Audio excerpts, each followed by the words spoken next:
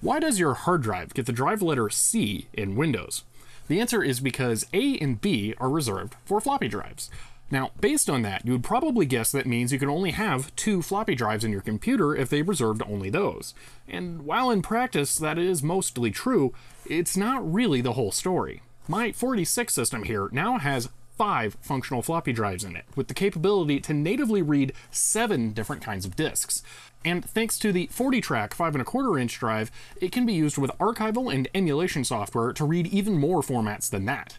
Now, 2 of these drives are a ZIP250 and LS120 drive, and if you're in the know, you'll be aware of the fact that these aren't all that difficult to get working because they aren't really floppy drives. But what may surprise you to know is that the 3 remaining true floppy drives are all active at once thanks to a 4-drive controller. This means that not only does this computer have drives at A and B, but I also have a floppy drive at E as well. I'll get into why it's E later because we need to cover some stuff about the BIOS before that. Now, doing this was actually really easy. All I needed to do was plug a card in like this and connect the floppy drives to it.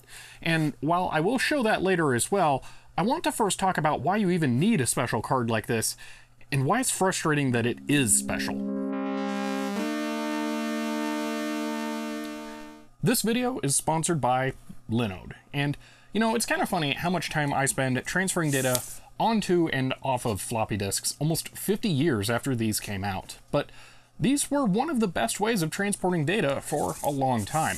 Now though, we have much better options, like the new one-click install app Linode just added for Nextcloud. Linode offers cloud server hosting that can be used to easily start up a new server using any of their one-click app solutions. The newly added Nextcloud is an open-source file syncing and productivity tool that can be used like other services such as Dropbox or Google Drive. But setting it up on Linode gives you the option to use their object storage as your data drive. This lets you choose the amount of data storage you really need to get your lowest price. And if you host other services with them, you could use it to easily upload data to use with those. That would make the cloud render server idea I talked about an even easier option to use. If you want to try out Linode, you can use the link in the description to get a free $20 credit.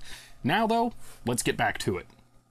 Since the introduction of the IBM PC, almost all x86-based computers have been functionally limited to 2 floppy drives. Except not quite. The original floppy controller in the IBM PC from 1981 did support 4 floppy drives, but not with the internal connector. It did so with an external connector meant for 2 additional floppy drives on the back.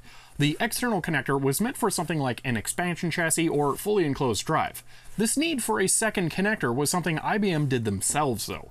There were other computers around the same time that used extremely similar hardware for their drives, and they could happily connect 4 drives to 1 cable. Some of these computers even used identical drives to those in an IBM PC. So what's the difference? Well, it's mostly down to the cables. When the first 3 major home computers were released, there weren't all that many options for parts, so all 3 of them used floppy drives either directly from or derived from Shugart's offerings. Shugart had been the leader in floppy drives up to that point and had created the mechanism and interface for the mainstream 5¼ disk. The only reason the Apple II, TRS-80, and Commodore PET all use the same kind of disk is because they all used the same drive mechanism. However, only Radio Shack used Shugart's interface. Apple and Commodore both bought bare drive mechanisms and made their own interface boards for them, so their drives were more customized. For PCs, we're more interested in looking at systems that use the Shugart interface for now. Early PCs almost all use something like this Tandon TM100A or similar Shugart-compatible drive. This interface became a de facto standard and happened to support 4 floppy drives. Much like how IDE drives need jumpers for identification, Shugart interface drives also have jumpers to set which drive ID they're accessed from. The jumpers were each connected to 4 different signal wires to support identifying up to 4 drives. Yes, it could have been 16 drives with binary encoding, but that's not how it worked. The controllers themselves were actually using 2 pins like that. But anyway, unlike IDE, almost no one ever had to set drive ID jumpers on floppy drives. This is because all the computer companies all had their own ideas on how to connect floppy drives, each with their own limitations. Apple's custom drives were essentially hardwired and had to be plugged directly into a floppy controller with only 2 connections. You could have more than 2 drives, but you had to have more cards to plug them into. Commodore's insanely complicated PET drives were different. Because they used GPIB to connect their drives, the limits were more about the bus than the actual drive interface. And if you had other things like printers or shared computers, the maximum number of drives you had started to erode away. But almost no one would have used more than one dual drive because of the insane cost. TRS-80's implementation was the odd one because it was normal. They basically took a standard Shugart interface drive, stuffed it in a box with a metal power supply, and called it a day. You could even just plug them into the drive cable and be good to go. These drives do need to have IDs set, but you still don't actually have to do it yourself. Radio Shack cheated in a way, and instead of needing to change the ID on the drives, they pulled pins out of the connectors on the cable for the ID signals, so that drives would only have one possible ID for any position on the cable. Not quite in line with the standard, but close enough that anyone could make a TRS-80 drive by stuffing a Shugart interface drive in a box with a power supply. And as a result of complying with the standard, the TRS-80 ended up being one of the cheapest all-around options for both consumers and Radio Shack. They didn't really change this design up until they retired the Model 4 and Color Computer 3 in the early 90s in favor of making PC compatibles. There were other computers that use a Shugart interface, like CP/M machines, but I want to bring this back to the PC now. While computers that used the standard interface could support having 4 drives on one cable, it was at the cost of only having one wire for controlling the motor on all the drives. So when just one drive needed to spin, they were all spun. Not the greatest thing for wear and power consumption. This was a fault that most custom interfaces fixed, and when IBM saw this while they were designing the PC, they decided to do things differently, much like everyone else. Their change, though, was just to add a twist in the cable. This repurposed one of the ID wires as a second motor control. The drives themselves were left unchanged, much like with TRS-80. The twist flips the ID signals in the standard motor signal. This does mean that drives receive 2 motor signals, but on drives the computer is not trying to use, it just goes into one of the open ID jumpers. Because of the twist on IBM computers, all drives are always jumpered to ID 1, so it's always known which jumpers are open. And because the drives are identified by whether or not the cable is flipped, it isn't possible to have more than 2 drives on one cable. But they gained the advantages of individually powerable drives without needing to create a custom interface. The PC's floppy drive control chip still supported 4 drives though, and had the other 2 drive ID signals from the Shugart interface. And if you added a second floppy connector using those and made 2 more motor control signals, you could connect the other 2 floppy drives it could support.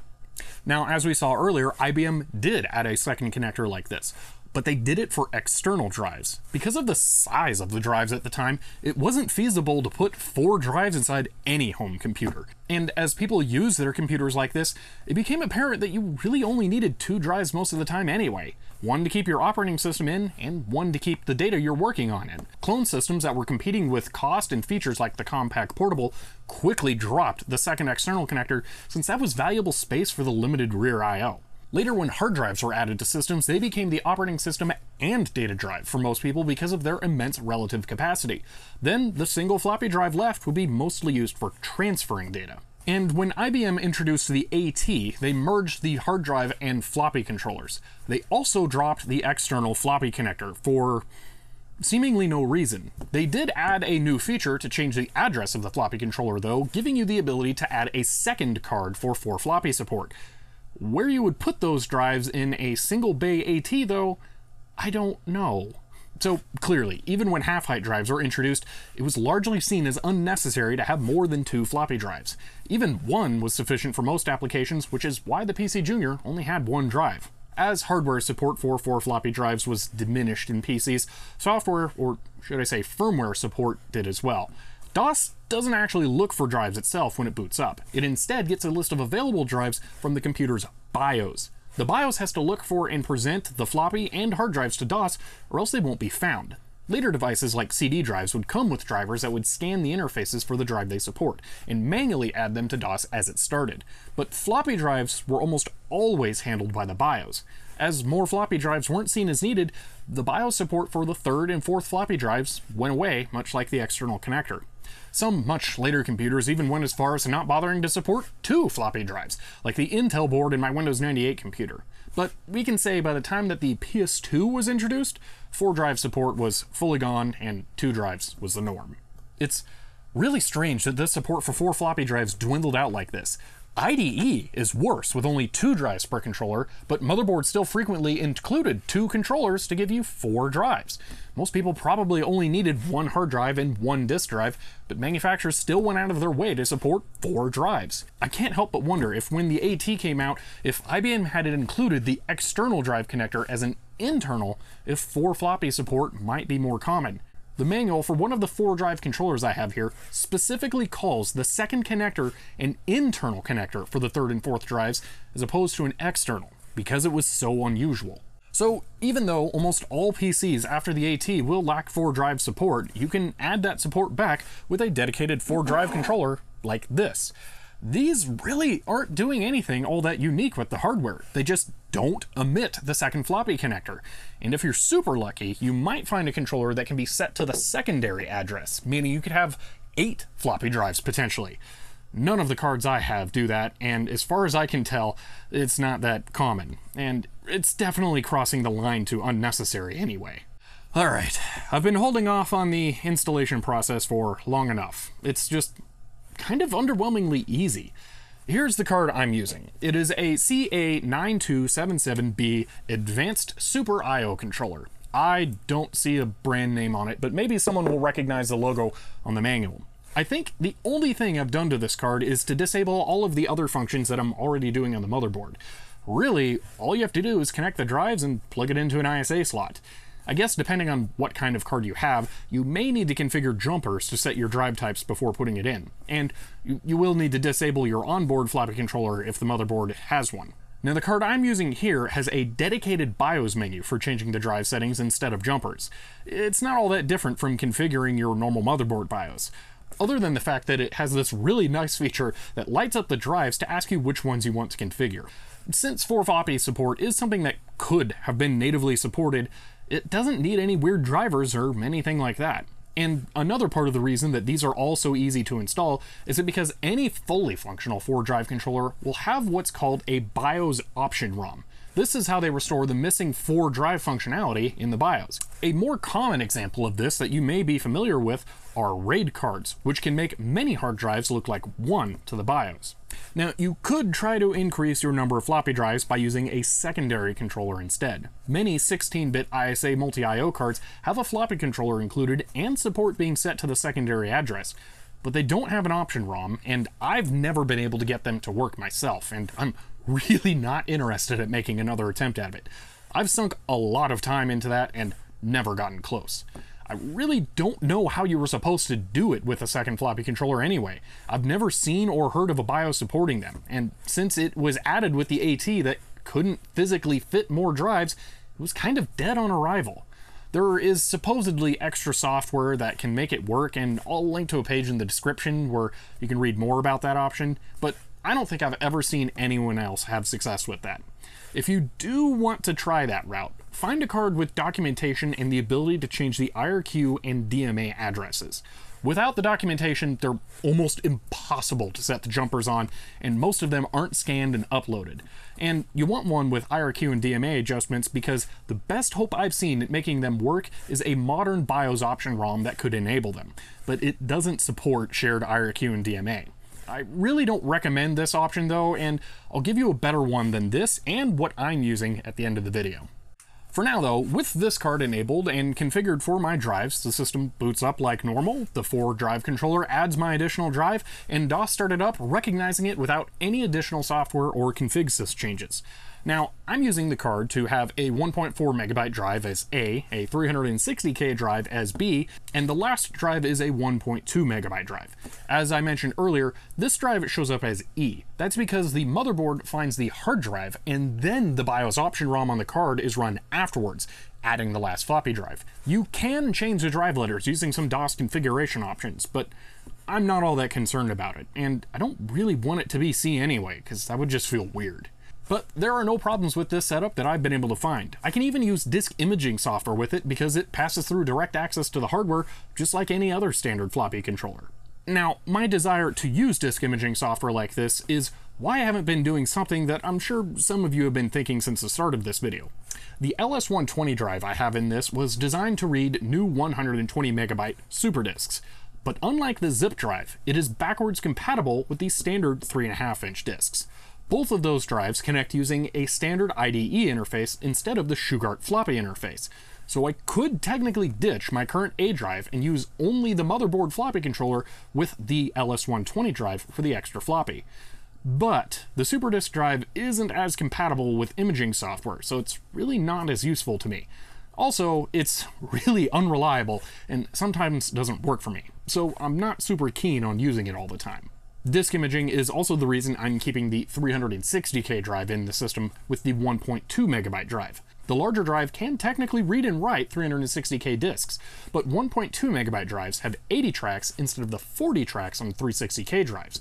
The head on a 1.2 megabyte drive is narrower as a result and doesn't write to 360K disks as well. If there was old data on the disk, it may only be half overwritten, and 40 track drives could see the new and old data tracks as a result. I'm not sure how much of a problem this is because I was able to make it work when I tested it myself, but I deal with 360K disks a lot, so it's really not worth the risk.